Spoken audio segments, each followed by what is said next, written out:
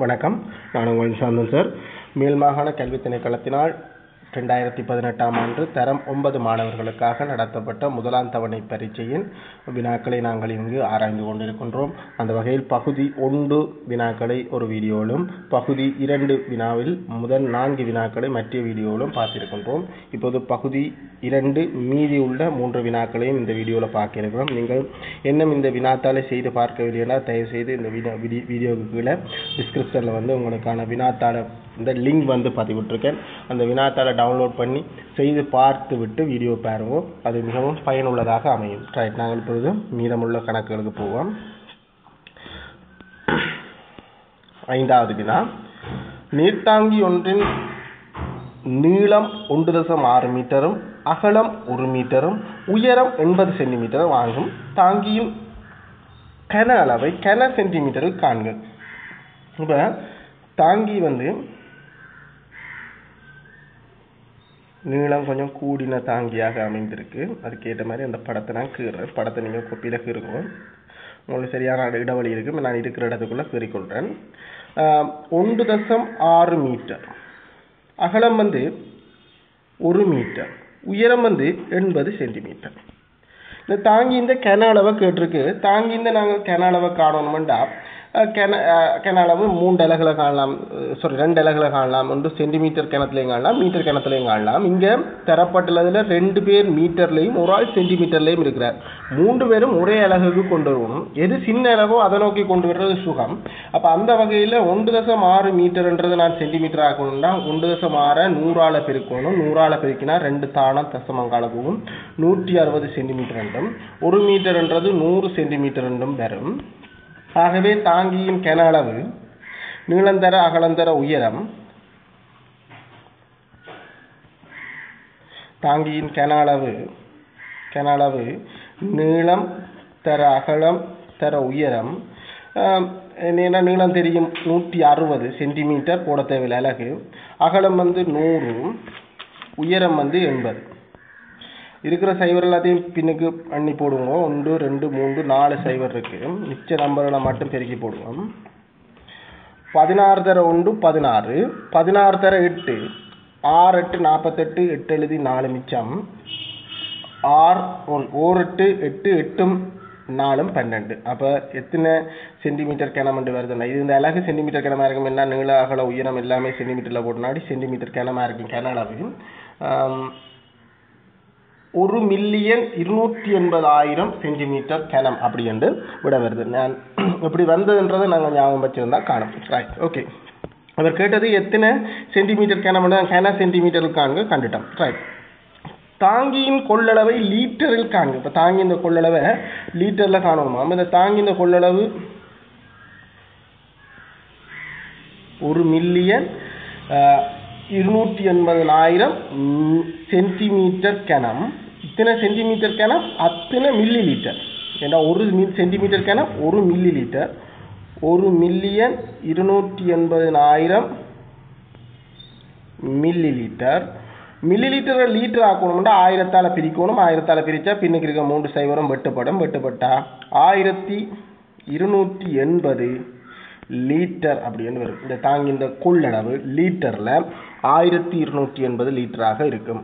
ஒருவர் சாதாரணமாக ஒரு நாளைக்கு 80 லிட்டர் நீரை பயன்படுத்துவர். இனி 4 பேரை கொண்ட வீடொன்றிற்கு இத்தாங்கியில் உள்ள நீர் எத்தனை நாட்களுக்கு போதுமானதாக இருக்கும்? இப்போ 4 பேரை கொண்ட ஒரு வீடுண்டா அந்த 4 பேரும் ஒரு நாளைக்கு எவ்வளவு? 80 லிட்டர் படி 4 பேரும் 320 லிட்டர் நீரை பயன்படுத்துகிறாங்க. இந்த 320 லிட்டர் நீர் எத்தனை 360 அதுக்குள்ளே இருக்குன்னு பார்க்கணும். 1280 320ஆல் பிரிக்கணும். சைவர் சைவர் வெட்டுப்படும். 32ஆல் சில நேரம் வெட்டக்கூடியதாகவே இருக்கும். 4 முறையாக வருது. இல்லாட்டி கொஞ்சம் கொஞ்சமாக வெட்டுங்க. நான் ஒரேசா வெட்டுறேன் 4 முறை. ஆகவே 4 நாட்களுக்கு போதுமானதாக இருக்கும். 4 நாட்களுக்கு போதுமானதாக இருக்கும். சரியாக பிரிக்கக்கூடியதாக வந்துட்டு சில நேரம் பிரிக்க முடியாதாக வந்தாலும் முழு எண் விடையாக வருமா, அதையும் தெரிஞ்சு வச்சுக்கணும். இது பிரிக்கக்கூடிய நம்பராகவே வந்துட்டுது. அடுத்தது பால் சேகரிப்பு நிலையம் ஒன்றிற்கு ஒரு நாளுக்கு சேகரிக்கும் பால் 0.5 மீட்டர் கனம் ஆகும். இப்பாலின் அளவை லிட்டர், பாலின் அளவு மீட்டர் கணத்தில் இருக்கு. மீட்டர் கணத்தை லிட்டர் ஆக்கணும்டா ஒரு மீட்டர் கணம் 1000 லிட்டர். அப்போ 0.5 மீட்டர் கணத்தை லிட்டர் ஆக்கணும்டா 0.5 1000 லிட்டரால் பெருக்கணும். 1000ஆல் பெருக்கணும்டா 0.3 தானம் பின்னுக்கு போகும். ஒரு தானம் பின்னுக்கு போனால் 5க்கு பின்னால் போகணும். இன்னும் 2 தானம் போகிறதுக்கு 2 0 ஆட் பண்ணி போகும். அப்படி போனால் 500 லிட்டர் அப்படின்னு வரும். அதாவது அரை மீட்டர் கணம் 500 லிட்டராக இருக்கும். இப்பாலில் 250 மில்லி லிட்டர் கொண்ட எத்தனை போத்தல்கள் அடிக்கலாம்? 250 மில்லி லிட்டர் கொண்ட எத்தனை போத்தல்கள் அடிக்கலாம்? அப்ப இந்த முதல்ல அந்த பாலை மில்லி லிட்டருக்கு மாற்றணும். 500 லிட்டர் என்றது எத்தனை மில்லி லிட்டர் என்றா லிட்டர் மில்லி லிட்டர் ஆகிறதுக்கு 1000ஆல் பெருக்கணும். அப்ப 500,000 மில்லி லிட்டர் அப்படி என்று வரும். 500,000 மில்லி லிட்டர்ல இப்பதான் கேள்விக்கு போறோம். 500,000 மில்லி லிட்டர்ல எத்தனை 250 இருக்குது அப்படி என்று பார்த்தோம்டா இப்படியே வட்டினா இது 500க்கு 2 முறை அங்கால 2. அப்போ 2000 போத்தல்களில் அடைக்கலாம் அப்படி என்று விடையாக வரும். 2000 போத்தல்கள் அப்படி என்று வரும். ஒவ்வொரு வசனமும் ஏன் எழுதினீங்களோ அதை எழுதிக்கணும். முதலாவது எழுதினது ஏன் லிட்டரை மில்லி லிட்டர் ஆக்கிறதுக்கு எழுதினோம். ஓகே, அது அப்படியே விளங்குது. ரெண்டாவது ஏன் எழுதினோம்னா அடைக்கக்கூடிய போத்தல்களின் எண்ணிக்கை அப்படி என்று எழுதி போட்டு விடை எழுதுங்க, பொருத்தமானதாக அமைந்திருக்கும். இப்போ 6வது கேள்வி ஒன்று போகணும்னா அலுமாரி ஒன்றின் உற்பத்தி செலவு 30,000 ஆகும். உற்பத்தியாளர் 20% லாபம் கிடைக்குமாறு அலுமாரிக்கு விலை குறித்து உடன் பணத்திற்கு விற்கும் போது 2% கழிவுடன் விற்பனை செய்கின்றார். அலுமாரியின் குறித்த விலை யாது? எத்தனை 30,000 20% லாபத்தோட விலை குறிக்கிறார். அப்போ நீங்கள் லாபத்தை கண்டு அப்போ எதிர்பார்க்கின்ற லாபம் ஆனால் எதிர்பார்க்கிற லாபம் கிடைக்க போகிறது இல்லைன்னா அப்புறம் கழிவு கொடுக்குறேன். 30,000 இன் என்ற தர 20%ன்றது 100 மேல் 20 பின்னமாக போட்டால் 0,0,0,0 வெட்டப்படும். 3000 6,000 ரூபா லாபத்தை எதிர்பார்க்கின்றார். இது எதிர்பார்க்கின்ற லாபம். ஆகவே குறித்த விலை 3000தோட இந்த 6,000 சேர்த்து எதிர்பார்த்திருப்பார். அப்போ குறித்த விலை வந்து அமையும் 36,000 ரூபாவாக அமையும். 36,000 ரூபா விலை குறித்திருந்தால் இவருக்கு அவர் எதிர்பார்க்கின்ற லாபம் இப்படி இருக்கும். அப்படித்தான் செய்யணும் இல்லை. இங்கே என்ன ஒரு மெதட் இருக்கு, நேர்மாறு வீத. இந்த கணக்கு ஃபுல்லாக நேர்வீத சமனுக்குள்ளாட செய்யலாம். நேர்வீத சமனால செய்யறதுனா என்ன செய்வீங்கன்னா 20% லாபம் எதிர்பார்க்குறாருன்னா 100 ரூபா பொருளாக இருந்தால் 20 ரூபா லாபம் எதிர்பார்த்து 120 ரூபாய்க்கு விலை குறிக்கணும். எங்களுக்கு நேரடியாக வந்துடுது. இது உண்மையான விலை, இது எதிர்பார்க்கும் குறித்த விலை. அப்போ எங்களுக்கு தெரியும் 100 ரூபா பொருளை 120 ரூபாவாக விலை குறிக்கப்பட்டிருக்கும். அப்படி என்று பார்த்தா 30,000 ரூபா பொருள் எவ்வளோத்துக்கு குறுக்கு பெருக்கம் 30,000 தர 120 கீழ் 100. என்ன இது எல்லா இடத்துக்கும் ஞாபகம் வச்சிருக்க வேண்டிய தேவை இருக்காது, செய்யக்கூடிய மாதிரி இருக்கும். 2 சைவரம் பட்டியாச்சு 12ஆல் பெருக்கணும். மிச்சம் 3 சைவர் இருக்குது. 3 சைவரம் பின்னுக்கு வரும்.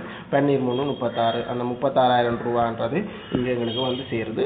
அங்கே நாங்கள் 2 வரியில் செய்கிறது, இங்கே 1 வரியில் செய்கிறோம். அடுத்தது உடன் பணத்திற்கு அலுமாரியை விற்ற விலையாது. அலுமாரியை உடன் பணத்துக்கு விற்க என்ன விலை? அலுமாரியை உடன் பணத்துக்கு விற்க அவர் 2% கழிவு கொடுக்குறார். அப்போ எவ்வளவுத்துக்கு 2%? அதான் முக்கியம். கழிவுன்றது விற்கின்ற இல்லை, குறித்த விலைக்கு கொடுப்பது தான் கழிவு. கழிவுன்றது குறித்த விலை. அங்கே அலுமாரியில் குறிக்கப்பட்டிருக்க விலை 36,000. அப்போ 36,000 அப்போ இது வழங்கப்பட்ட கழிவை காணுவோம். கழிவு இது ஒரு முறையா கழிவு. குறித்த விலை உங்கள் அலுமாரியில் குறிக்கப்பட்டிருக்க விலை 36,000 2% கழிவாக வழங்கப்படும். இங்கே 2 வெட்டப்படும். பெருக்கினா 2ஆல் பெருக்கிறது பெரிய விஷயம் இல்லை. 720 ரூபா வந்து கழிவாக கிடைக்கும். அப்போ 720 ரூபா கழிவு கிடைக்கும் அப்படி என்றால் அந்த அலுமாரியை என்ன விலைக்கு வித்திருப்பாருன்னா 36,000 விற்ற விலை முதல் கொடுத்த விலையா 36,000 இந்த 720 ரூபா கழிவு கிடைச்சிருக்கும். கழிச்சு விட்டோம்னா சைவர் கடன் எடுத்தா 10, 10லேருந்து 2 போனால் 8, இதில் 9 இருக்கும் என்னெல்லாம் தெரியும். 9லேருந்து போனால் 2, இதில் 5 இருக்கும் 5. அப்போ 35,280 ரூபாவுக்கு இந்த பொருளை வந்து விற்பனை ஆயிருக்கும் அப்படி என்று வரும். இதே நீங்கள் அங்கே நேர்வீத சமன்லையும் போடலாம். 100 ரூபா இருந்தால் 2 ரூபா கழிவு வழங்கப்பட்டு 98 ரூபாய்க்கு வில்வடம். கொஞ்சம் பெருக்கல் சிக்கலாக இருந்தாலும் இந்த விட வந்து சேரும். Right, okay. இப்போ நாங்கள் அடுத்த கணக்கு போவோம்டா. அடுத்த கணக்கு, உடன் பணத்திற்கு அலுமாரியை விற்பதனால் கிடைக்கும் லாப சதவீதத்தை காணுங்க. முதல்ல கிடைக்கின்ற லாபத்தை காணுவோம். லாபம் 35,280 ரூபாய்க்கு இந்த பொருள் விற்பனை ஆகின்றது. ஆனால் இது இந்த உற்பத்தி செலவு 30,000 தான். அப்போ நாங்கள் கழிச்சோம் வேண்டாம். சைபர் 8 2 5,280 ரூபாய் லாபமாக கிடைக்குது. லாப சதவீதம் பின்னத்தில் யோசிக்கிறேன். இது எவ்வளவுத்துக்கு லாபம் அவற்றை முதல் 30,000 தான். அவர் வாங்கினதும் 30,000த்துக்கு 5,280 ரூபாய் அவருக்கு லாபமாக கிடைக்குது. சதவீதம் காணோம்னா தர 100%. எங்களால் வெட்டக்கூடிய மாதிரி இருக்கும். 0 0 0 2 0 வெட்டக்கூடிய மாதிரி இருக்கும். மேலே இன்னும் ஒரு 0 வெட்டக்கூடிய மாதிரி இருக்கும். 3ஆல் சுருக்கலாமா அப்படி என்று இலக்க சுட்டி அடிப்படையாக வச்சு பார்த்தா 10 15 3ஆல் சுருக்கலாம். 3ஆல் சுருக்குறேன். இது 10 முறை. அங்கே 3ஆல் சுருக்கினா 5ல் 1 முறை, 12ல் 4 முறை, 12 இல்லை 5ல் 1 முறை 2 மிச்சம். அந்த 22ல் 7 முறை 1 மிச்சம் 6. 176 10ஆல் பிரிச்சோம்னா 17.6% அப்படி என்று வரும். 17.6% அப்படி என்று வரும். நீங்கள் எதிர்பார்த்துருப்பீங்க 18% பெறும். அது சாத்தியம் இல்லை. ஏனென்றா அங்கே மாறி மாறி சதவீதம் மாறிடுது. ஏன்னா போன முறை உண்மை விலைக்கு வந்து லாப சதவீதம் பார்த்து 20%, 2% கழிவு கொடுத்தா 18 தானே வரணும். அப்படி இல்லை, கழிவு கொடுக்கப்பட்டது குறித்த விலைக்கு கொடுக்கவே கொஞ்சம் கூட குறைஞ்சு 17.6% வரும். நீங்கள் அதில் செய்தாலும் இதே விட தான் வரும். செய்து பார்க்கலாம். ரைட், மேலே உள்ள அலுமாரி வகையான 5 அலுமாரிகளை 1 ரூபா 35,000க்கு உற்பத்தியாளரிடமிருந்து மேலே உள்ள அலுமாரி வகையான 5 அலுமாரிகளை 1 ரூபா 35,000க்கு விற்பதற்கு உற்பத்தியாளரிடமிருந்து 5% தரகு பணம் அறவிடப்படுகின்றது எனின் இக்கொடுக்கல் வாங்கலில் தரகு பணத்தை காண்க. முதல்ல இந்த 35,000க்கு விற்பனைப்படுது. என்ன தரகு பணம்ன்றது விற்ற விலைக்கு காண்பது. அப்போ 35,000 எவ்வளவுக்கு உண்மையாக 5 அலுமாரி மீன்பட்டது. அப்போ 5ஆல் பெருக்கணும். 25 போட்டு 2 மிச்சம் 15 2 17. அப்போ 1,75,000 ரூபாவுக்கு விற்பனை ஆயிருக்கும். தரகு பணம்ன்றது விற்கப்பட்ட விலை, அதாவது இந்த 5 அலுமாரியும் சேர்த்து 1,75,000க்கு விற்கப்பட்டிருக்கு. இந்த 1,75,000ன் 5% கமிஷனாக கொடுக்கணும். அப்போ 1,75,000ன் என்னண்டா தர 5%ன்றது 100 மேல் 5 சைவர் 5ஆல் பெருக்கணும். 25 5 போட்டு 2 மிச்சம் 35 2 37 போட்டு 3 மிச்சம் 8. அப்போ 8,750 ரூபா வந்து தரகு பணமாக அளிக்க வேண்டி இருக்கும். இது வந்து இந்த நேர்வீத சமன்லையும் செய்யலாம். இது ஓகே, இது நோமலாக இருக்கிறனாலே நான் இந்த பின்னத்தை பயன்படுத்தியே செய்து காட்டியிருக்கேன். போட்டியாளர் ஒருவர் மைதானம் ஒன்றில் முதல் நாள் 2 சுற்றுக்களும் 2ஆம் நாள் 5 சுற்றுக்களும் என்றவாறு அதற்கு அடுத்த நாள் முந்தைய நாளை விட 3 சுற்றுக்கள் கூடுதலாக ஓடுவதன் மூலம் பயிற்சியில் ஒவ்வொரு நாளும் கொஞ்சம் கொஞ்சமாக 3 சுற்றா கூட ஓடிக்கொண்டு வரார். அவர் முதல் 4 நாட்களும் ஓடிய சுற்றுக்களின் எண்ணிக்கையை எண்கோளம் ஒன்றில் காட்டு. ஒவ்வொரு நாளும் எப்படி ஓடுறாருன்னா முதல் நாத்து 2 சுற்று, 2ஆம் நாத்து 5 சுற்று. அப்போ 2, அடுத்த நாத்து 5, அடுத்த நாத்து அதை விட 3 கூட 8, அடுத்த நாத்து அதை விட 3 கூட 11 சுற்றுக்கள் என்ற மாதிரி ஒரு எண்கோளமாக அமையும் அவர் ஓடுற சுற்றுக்களின் எண்ணிக்கை. அக்கோளத்தில் முதல் உறுப்பு பொது வித்தியாசத்தை காண்க. முதல் உறுப்பு அந்த எண்கோளத்தின் முதலாம் உறுப்பு முதலாவதாக இருக்கிற 2, வித்தியாசம் 3 3 கூடுது. அப்போ பொது வித்தியாசம் அது பொதுவாக இருக்கின்றனாடி பொது வித்தியாசமாக இருக்கும். அது வந்து 3 அதை கழிச்சு காட்டலாம். 5 செய்ய 2 அது ஏதோ ஒரு இடத்துல கழிச்சு காட்டலாம். 3 முதல் உறுப்பு தவிர்த்து ஏதோ ஒரு உறுப்பில் இருந்து அதுக்கு முந்தைய உறுப்பை கழிச்சிங்களா சரி. பொதுவாக இருந்தால் தான் அது பொது வித்தியாசம். எல்லா இடம் 3 இருக்கிறனாடி தான் அதுக்கு பேர் பொது வித்தியாசம் 3 ஆக அமையும். அடுத்தது அக்கோளத்தின் பொது உறுப்பை காண கோவையை Tn பெறுக. இந்த கோளத்தை பாருங்க 2 5 2 5 8 11 3 3 கூடுது. 3 3 கூடுற எண்கோளம் வந்து 3 மடங்குல 3 3 கூடும். அது 3 6 9 12 இருக்கும். அது இந்த பொது உறுப்பு தெரியும். 3 மடங்கு இந்த பொது உறுப்பு 3. இது வந்து அதை விட 1 குறைவு. ஒவ்வொரு முறையும் 1 குறைவு பாருங்க. அப்போ பொது உறுப்பும் 1 குறைவாக இருக்கும். 3n செய்ய 1 இப்படி நாங்கள் மிகவும் இலகுவாக கண்டுகொள்ளலாம். அப்போ அதுதான் Tn. அப்போ Tn சமன் 3n செய்ய 1 அமையும். அப்போ பொது உறுப்பை நாங்கள் கண்டுபிடிச்சிட்டோம். அவர் 10ஆம் நாள் ஓடிய சுற்றுக்களின் எண்ணிக்கையை காண்க. அது அந்த பொது உறுப்பை பயன்படுத்தி காணலாம். நாங்கள் Tn கண்டுட்டோம். Tn சமன் 3n செய்ய 1. அப்போ T10 கேட்டிருக்கு. 3 தர எண்ணுக்கு பதிலாக 10 செய்ய 1 30 செய்ய 1 29 சுற்றுக்கள் அவர் 10ஆம் நாள் ஓடி இருப்பார். அது சாத்தியமாண்டா அது வேறு கதை. இந்த எண்கோளத்தின் அடிப்படையில் அவர் 10ஆம் நாள் 29 சுற்றுக்கள் ஓடி இருக்க வேண்டும். அவர் 20 சுற்றுக்களை எத்தனையாவது நாளில் ஓடி இருப்பார்? அவர் 20 சுற்றுக்களை ஓடுறாருன்னா இந்த எண்கோளத்து ஏதோ ஒரு நேரத்தில் Tn சமன் 3n செய்ய 1 எண்கோளத்தை எப்பவோ ஒருக்கா என்னந்து ஏதோ ஒரு பெருமானத்துக்கு இந்த Tn என்ற பெருமானம் 20 வந்திருக்கும். அப்போ அது என்னென்ன எந்த பெருமானத்துக்கு வந்திருக்கும் என்று காணணும் வேண்டாம்.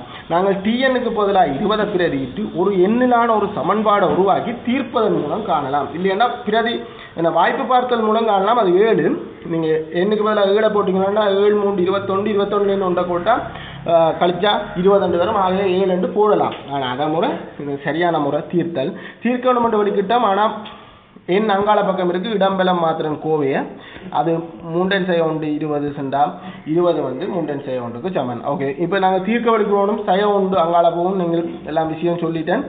நாங்கள் சாதாரண மாதிரி சின்ன வேகமாக தீர்க்க பழகணும். செய்ய 1 அங்காள போனால் சக 1 மாதிரியும் 3n சமன் 20 சக 1 அது 21. இப்போ அங்காள போனால் 21 3ஆல் பிரிக்கும் 7 வரும். ஆகவே 7ஆம் நாள் அப்படி என்று இந்த விடை வந்து அமையும்.